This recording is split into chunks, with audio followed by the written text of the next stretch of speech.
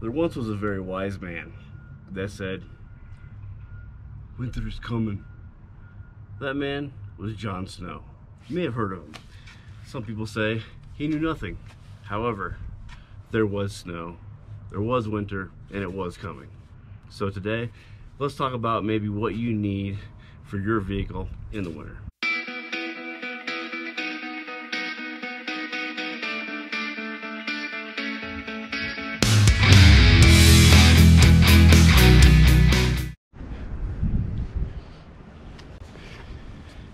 So here I have kind of just an array of stuff that I am putting in my truck for this winter.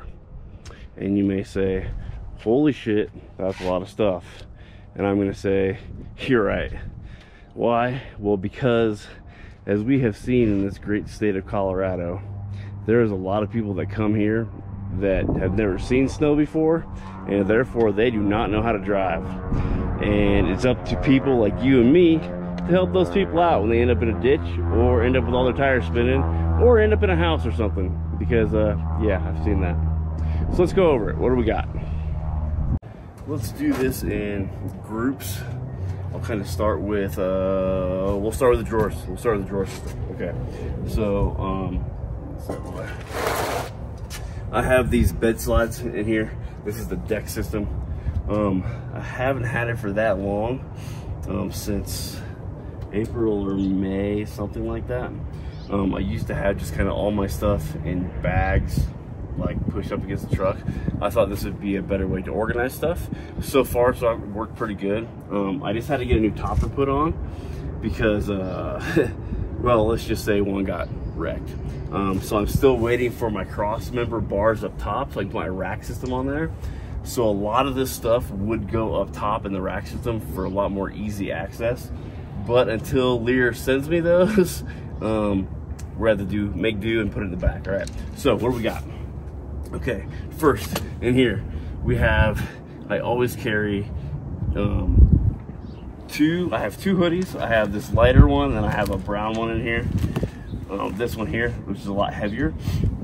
Carry those for myself and for somebody else. You're gonna see a lot of duplicates in here, because if you do happen to be driving and somebody's in a ditch and you stop and try to help them, you don't know how long they've been there, and if their car's dead or their battery's dead or they ran out of gas or whatever. I mean, they could have been there for a long time and they might be freezing their asses off. So with that being said, I have two hoodies, one heavyweight, one lightweight. Either use it for myself or, like I said, give it to them. They can put it on and be warm. I have two whoopies or poncho liners for you non-military folks. Again, if they need them, you know. I have a wool blanket. The great thing about wool, if you don't know, is it keeps its warmth even when it's wet. So that's really good. I have just kind of a lightweight sleeping bag, because you don't know how many people are in the car. They might have kids. I mean, we don't know really what's going on. So I want to have a little bit of everything just in case. This is a heated blanket, so you can plug it into a cigarette lighter. If, like I said, if your car's dead, battery's dead, whatever, you can use it as a regular blanket. So that's kind of in the back, because that's not like emergency stuff per se. Regular stuff, you know, sockets, whatever, tire kit. Right here at the end, I can open it up and get it real quick.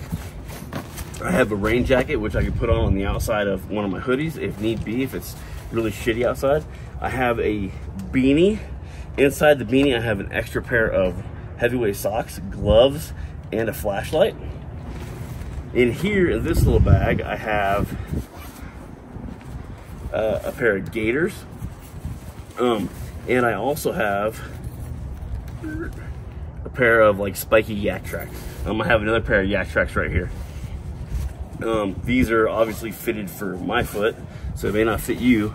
However, sometimes if it's really icy and you're going down a hill, you can just throw those yak tracks on and it'll just help you get traction so you're not falling on your ass. Obviously, you know, I have extra wool socks in here in case my feet get wet or my feet get cold. I also carry a pair of these boots. These are Bogs, waterproof, breathable, insulated. I know that because it says it right there. These are really good to keep in here, especially in the wintertime. I used to wear these going elk hunting all the time. They're pretty awesome and they're really comfortable. I can walk really far in them. and I don't get any problems with my feet. So I just throw them back there again. If you, let's say you have a suit on or something like that, and you have nice shoes on and you don't want to get them all jacked up, you can take your shoes off, take your socks off, throw these on, throw the boots on, and the Yak Tracks fit right on there, and no problem. I also have a pair of snowshoes. Okay, why? Because if you end up having to drive pretty far, or I mean walk pretty far, let's say, if you are stranded and you have to self-rescue, you should always be ready and prepared to self-rescue. And I have those just in case. If I'm out being stupid in the middle of nowhere and I get myself stuck and the only way out is for me to walk out, that's gonna be a hell of a lot easier for me to walk on the snow than just my regular boots, all right? They're super lightweight. They don't take, I mean, they take up a little bit of room, but they don't weigh anything. They're just, you know, aluminum ones. I got them off Amazon, the cheaper ones, but I guess make sure that they're good for your body weight. So that's it for this one. I have like things like other accessible things in the back under here. I have a couple tarps. They're really good for laying on the ground if you have to, you know, dig a car out, if you need to get underneath there to hook up or anything. I have a big Stanley Fat Max, like big kind of piece of metal. This is more if somebody had a wreck and they're trapped in their car and you have to open a door. I have that. I also have a high lift. And that's, like I said, just emergency stuff, right? I also always have a couple extra pairs of gloves, fire extinguishers, general stuff, okay? So let's close this bad boy down and we'll go to the other one. Let's go to this one. This one is more stuff that you need, not right away, but you're gonna need it, right? So we got an e-tool or a shovel. This bag is shoved all the way in the back because don't think I'm gonna need to bug out or E&E. An extra strap. So another thing you want to do before you get your car ready for winter is your PCCs and PCIs, right? Your pre-combat checks, your pre-combat inspections, right? You want to make sure all your batteries are good. You want to make sure, you know, everything's up to date. You want to check all your straps, make sure they're not frayed or torn, because the last thing you want to do is try to pull somebody out and your strap breaks. So check them all, you know, preload them up where they're nice and easy to get to. And that way you have everything out, everything is there when you need it. So here, like I said, I have extra straps. Stuff that I put in the back, I have like these wedges. You know, I'm probably not gonna need a tree wedge if I'm trying to get somebody out of a snowbank, but you know, they're there if I need them, all right? I have a bunch of extra shackles because you never know what kind of vehicle you're gonna encounter. And it's just, I would rather be over-prepared than under-prepared. Tree saver, you know, am I gonna need to winch myself out? Maybe. Or this is also good for if you need something else, you know, an extra strap to wrap around something. I have one singular piece of old school chain. I don't know why, but the old school branded me says to get it. I don't know. I have a whole spool of extra synthetic rope for the winch. Make it extra long if you need be. And I have a couple of extra points in there to put on the end of the winch to hook up. A magnetic light in case it's dark out. I have this tire inflator that goes with this tank, right? CO2 tank. Because if you did wreck and you did, you know, kind of run some stuff over, your tire can get flat or whatever. So if it needs to be fixed, it needs to be fixed. Always carry extra stuff for your windshield. Funny story, we had a lieutenant come in one day. He was a little late. We were kind of giving him shit because he was a lieutenant and he was late. And we, you know, like, what's going on? He said that he ran out of juice for his windshield wipers and it was really bad that day, sleeting and stuff. And he had to take his drink, which was a Coca-Cola, a 20-ounce bottle, and dump it on his windshield to get enough stuff to clean his windshield off. So if need be, you can always dump Coke on your windshield. Let's see what else we got in here. Toilet paper, yeah, you know, might need that. An extra a rain jacket, like a poncho. If you have a partner, if somebody's trying to help you out, or what I like to really do, if I'm digging you out, your ass is gonna help me too. We had a dude that came in front of our house one time, and we had a really bad snow, and he was in God, it was like a brand new Audi or something, and he was in a suit, and he rolled down his window and asked for help. I was scooping my driveway and I was like, okay. So I went out there and I started digging him out, and then I paused and I said, hey dude, are you gonna help me? And he's like, well, I'm in a suit. I'm like, Well, I'm digging you out. You're not digging me out. I don't need the help. So if I'm digging you out, your ass is gonna help too. Unless it's like an old person or a lady with kids or something like that, obviously. But if you're a grown-ass man, then you're gonna fucking help. End of story, right? Okay, so that's basically it for this one. Always have an extra one of these in the back because they break. Let's see, I got a couple shovels, a couple small shovels, an actual snow shovel, right? A couple axes.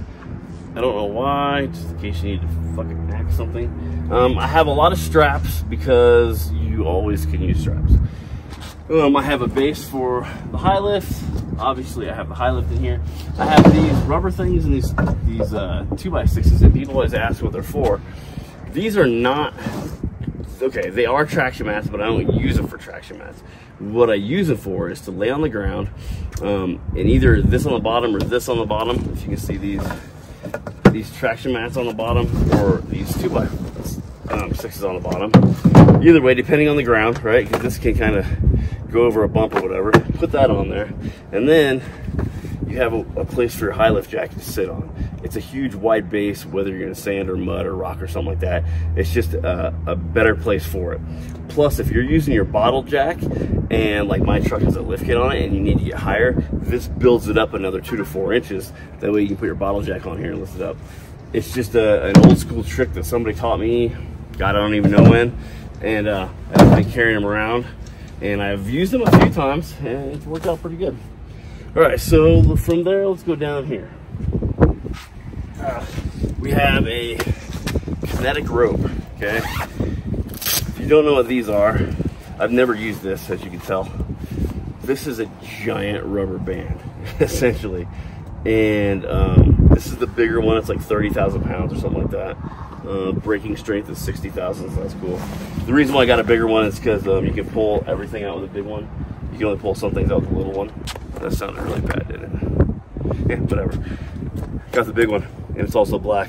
I got the big black rope thing. So, I've seen these used. I've never used them, but everybody says that they are amazing. So for, I think it was like $100. It's the Smitty built. It's the biggest one they make. And I got, let's see what else we got.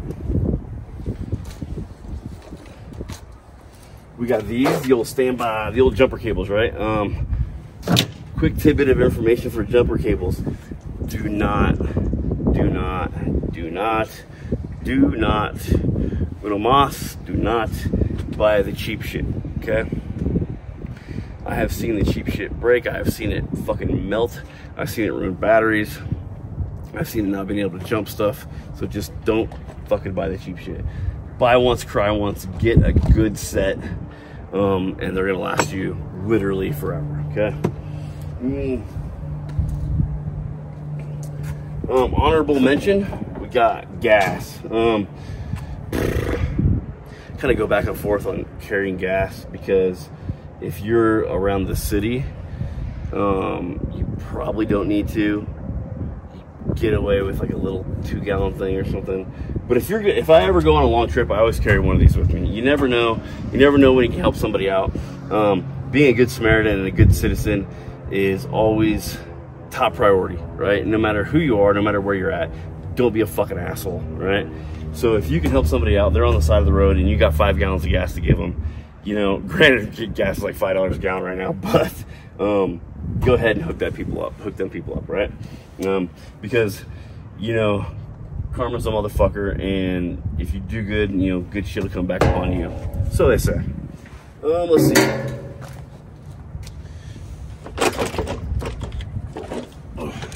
Over here. All right. We have knockoff and or cheap Max Tracks, right? These are obviously not Max Tracks. The cool thing about Max Tracks is when you stack them, they're like that big. These are obviously a little bit thicker and they don't stack as well. However, I have used these and they work. I always, if I'm gonna make like a bridge out of them, I always double or triple them up. But as you can tell, I have 6 of these, and I can buy 6 of these for the price of like 2 Max Tracks. They work for everything I've needed them to work for. They work great in the snow. They work great in the ice. and I haven't had one single issue. Like I painted these ones orange, that way in the mud, if they get stuck in the mud, you can see them a little bit easier. And a lot of times I'll have a strap that you can loop through. That way if you do get in the mud, you put the strap on there, that way you can kind of pull it out. Or else sometimes they're just lost forever. You can get them in different colors, but like these are brand new. These are Speedmaster. These are brand new ones. I have not ever used these. They're still black and everything. But like you could throw 2 of these in your kid's car, save yourself a whole bunch of time and money, and you know it's going to take up just a little bit of room in the trunk or in the back of the truck, or you know wherever. If they have a roof rack, on the roof rack, you know, they're not super expensive. But my very first day that I got my driver's license in Iowa, I was driving a 72 Nova with rear wheel drive, and I was driving on the road, and this was March, so there was still a bunch of snow and stuff. And we had a city truck coming my way, and the city truck did not get out of the way, and I had 2 options. I could either hit this big giant city truck, or I could go in the ditch, and I chose the ditch with a bunch of snow. And yeah, that dude you know, helped me out. He apologized, he pulled me out. But you know, nowadays you have something like this. We didn't have these back then, and you know, these will help you out. You can, again, self-rescue, which is a huge thing for me. You're not always gonna be able to rely on somebody else. Let's see, a couple more little things. I have these jobbers right here, right? They're just little bitty walkie-talkies. These are the I don't know, these are the Cobras.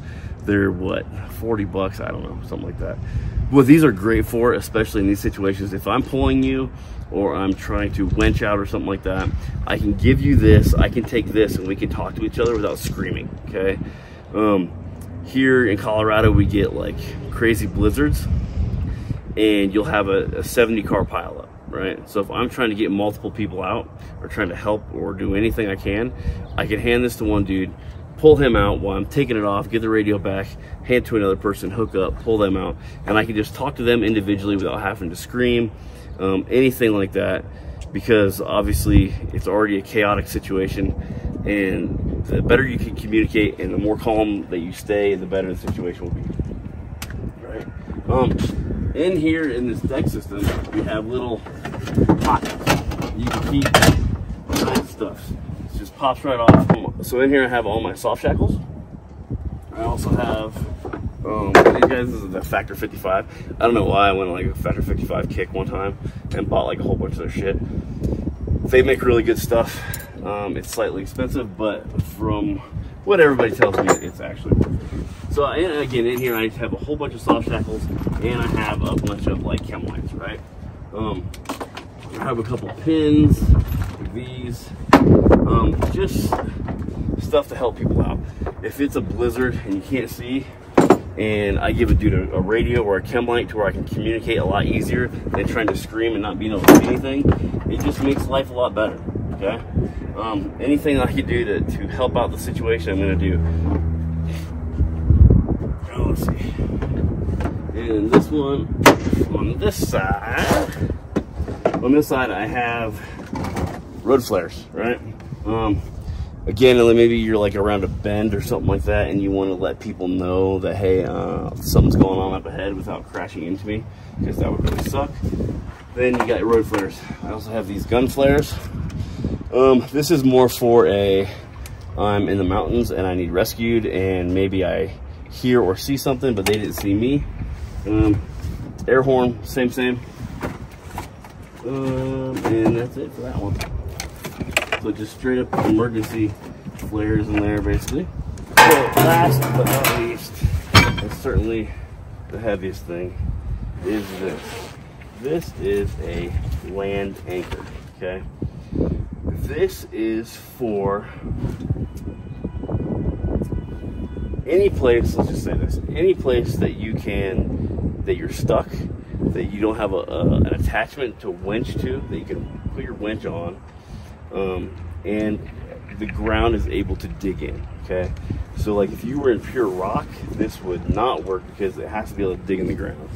It's basically a big V shape, and you shove it in the ground at a little angle, and it's got an arm that comes out. You attach your winch to it, and you can pull yourself, and the more you pull, the more this digs into the ground, and it'll get you out of being stuck, right? They're controversial only in the way that some people don't like them, and some people do like them. Like I said before, I'd rather be over-prepared than under-prepared, and I have seen people go to try and help other people out and be good Samaritans, only to themselves get stuck and then have to self-rescue them or call their buddy to get them out, and then they both have to get the other person out. So I would rather be prepared myself and throw this in the back than have to rely on somebody else. But that's just me. All right, so again, you know, just to recap everything, winter's coming and people can't drive, and sometimes you get stuck on the side of the road, you know, whether a pass is shut down or they shut down the interstate or whatever it may be. The more stuff that you have and the more prepared you are, the better off you're gonna be. And don't forget, if you got one of these, make sure you got some stuff for them too, right? Because they're not gonna like it if you're stuck either. So before winter gets here, ask yourself, are you an asset or a liability?